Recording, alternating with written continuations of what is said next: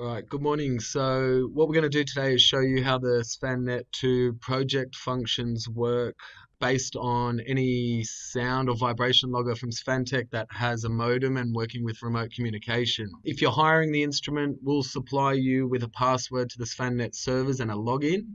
So usually it'll be using the login, your email address, and then we will send you a password. So once you receive the password from the Acu-Vib staff, copy it and go into the Svannet web interface using their URL, which will be sent to you also. So once that's done, you can enter the password and press login. Now, by default, it's going to ask you to accept an invitation that we've already set up for you for your project. So press accept.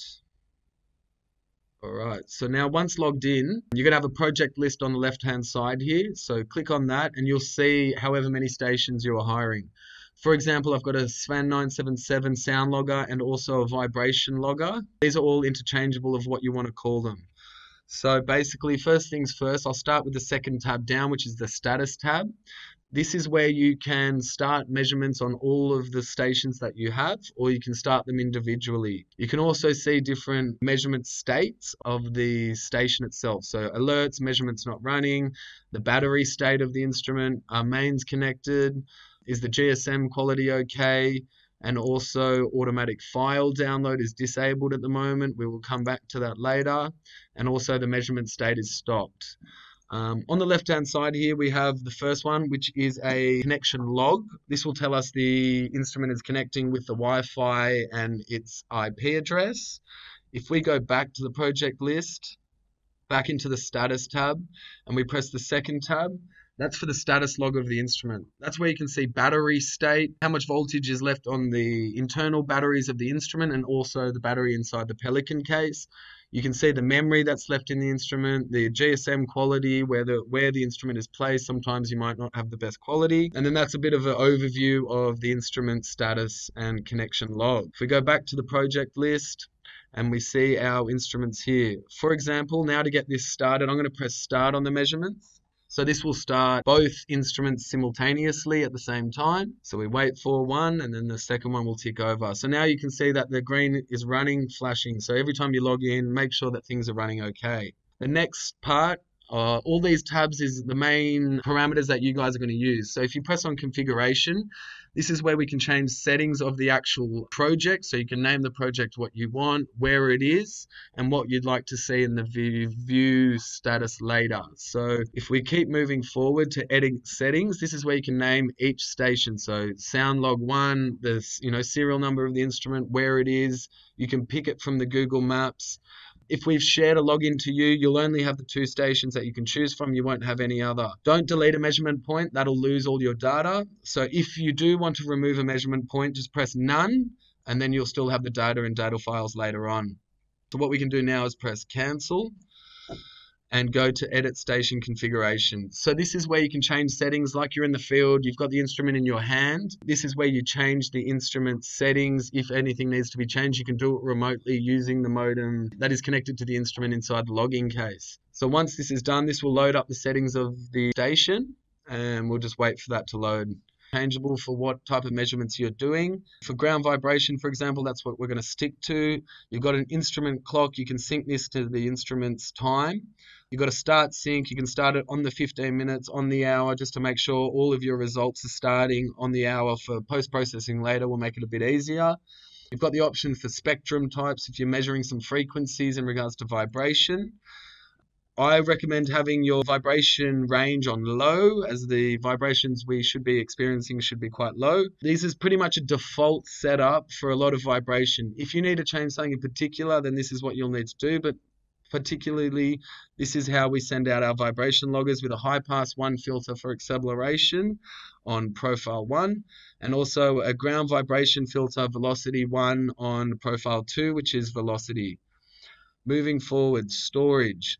This is instrument settings. So integration period for environmental measurements typically is 15 minutes, infinite cycles. So it's going to keep repeating integration period time until you press stop or the measurement ceases. Moving forward, 30-second logger step for vibration is by the DIN standard, and it saves memory of the Svan 958 as it is a little bit limited.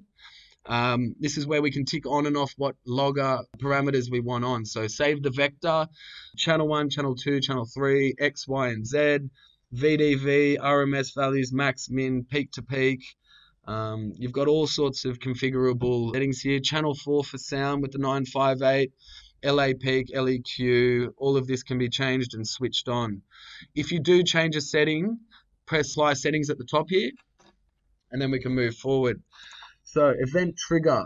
This is where we want to show you how to set an alarm, an email, or an SMS alarm based on a level being exceeded. So for vibration, typically, we will want to set a PPV trigger. So what we can do now is hit add an event, hit trigger, and add a threshold. There's all sorts of different settings here that you can choose. You can choose RMS values, you can choose peak values, max values, you can do it 1 second, time history, summary results. There's all of this is interchangeable for what you guys are doing. If you scroll to the bottom, you'll see PPV 1 second, PPV 15-minute summary result, all sorts of things. We're going to do it as default. This is what we do for a lot of clients, is the PPV 1 second. So then we can choose a threshold level plus. Once the level is exceeded, that's when we send out the alarm flag. So you have all of these interchangeable levels. You can choose whatever you would like. So typically for residential dwellings, you know, basic excavations, that sort of thing, 5 millimeters is the level that we will choose, but this is obviously up to your job. Press OK. So now that the actual condition of the event is set, we will add an action.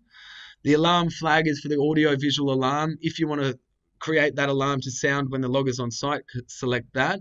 At the moment, we're just going to do an SMS and email alert. So we will send the SMS and email, and that will pop up these actions here. All you have to do is scroll to the bottom, type in your number, 614. Anyway, below that is an email address where you can punch that in as well. Once again, apply the settings once you're done. This will interrupt the measurement only for a few seconds while the instrument is changing the settings. So wait for that to load. So the next tab, measurement trigger. This is if you actually want the logger to start measuring based on a trigger level. We don't really use it at all. So if anyone has a requirement for that, then that's up to you. External I/O. This is in regards to using the audio-visual alarm on the logger. So what you want to do is you want to change it. By default, it comes as analog. Change it to digital out using the 3rd pin inside the 958 logging case. You want it set to alarm pulse and a hold time for 5 seconds. So that means the audio-visual alarm will hold for 5 seconds. And once again, hit apply settings. Now, that's in the configuration of the instrument. That pretty much sums it up. So we're going to go back to the project itself. The next thing is sharing. So we go into sharing. You are already as an administrator for this project. You can change settings. You can set up the automatic file download, but please just make sure you are on top of those settings. We're not going to change them, so this is up to you as well. You can add a token to one of your clients just to view results. They won't be able to change settings, won't be able to download data, nothing like that. So what we do is we create a token. This will create a one-time link. You can copy that, put that in an email, send that to your client, and then they can log in just based on that link. They don't need a login or anything for Svannet. Now the next part, which is pretty crucial, one of the main parts for Svannet 2, which is why it's such a good feature, is the automatic file downloading. It's very fast now with the new setup of Svannet 2 project functions. Typically, we used to have a designated PC running all night, 24 hours a day, constantly downloading. Now it's a lot quicker. So what we can do is switch this on, and by default, it is on 1 minute. Change this to continuous at the top. So basically, we're going to have data continuously downloading. You can choose if you want wave, CSV, that sort of stuff. For us, it's fine. We'll just use results and logger. By default, the memory scheduled clearing is off. So you'll want to tick this on. Typically, we do a weekly clear, Sunday, midnight. We know that no one's working, and that's fine. So then we'll hit the changes on that as well. Make sure that the automatic file download is set up. And you'll be able to see it set up when these toggles start rotating. So now we press on it, online automatic download enabled, the downloading the files. It'll tell you what files are downloading, what's left. If there's any backlog, it'll summarize it for you now. The instrument won't clear the memory unless everything is downloaded. So it'll give you warnings about that if there's any issues with file size or corruption, anything like that. Now, the last part is probably the most crucial. This is where you're going to get your data under data files. So we have a project with two different loggers in there, a sound logger and a vibration logger. You can do them all on one page, or you can select one by one. So for example, we have a vibration logger. This buffer file is going to increase over time. So for example, if no measurements are stopped or the settings aren't changed, this file will get bigger and bigger and bigger until Sunday at midnight, until it clears, and then we should have, a few megabytes worth of files. So if I hit refresh once again, we just want to wait a little bit until we can get a bit of data transferring. This 1.13 kilobytes is going to get larger. See, now it's already 1.17. So what we do is we jump in, go like this. You have the options to download files, download a CSV, download files to FTP, send files to Dropbox, send files to Dropbox at CSV, and you can delete as well. Once you're done, hit delete. That'll download into your computer's downloads. So we will run through Svan PC Plus on a different video or later, but the last part is the viewing option. So what we do now, we've got all the instruments running, the measurements are running, the auto downloads running, and everything looks good. These are the lights you want to see, blue and a green flashing run status. So last part is the view.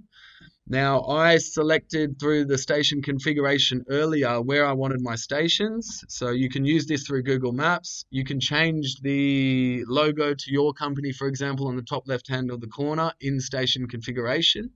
And then you can see both your instruments. So you can see that you can click on them straight away, see what's happening as a bit of a live result. If we scroll down, we have time history based on two instruments. So for the sound logger, I set up SLM, summary results, LAEQ, so we're measuring the average sound as it's running.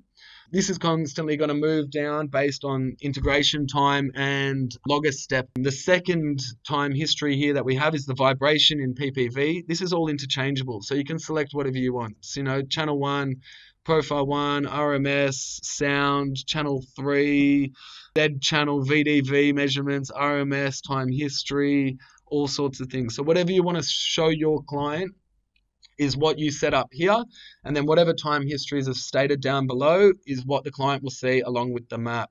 And that's basically about it in regards to the units itself. These are the main things, the statuses, and those 6 tabs, those are the main things you're going to be using. So thank you.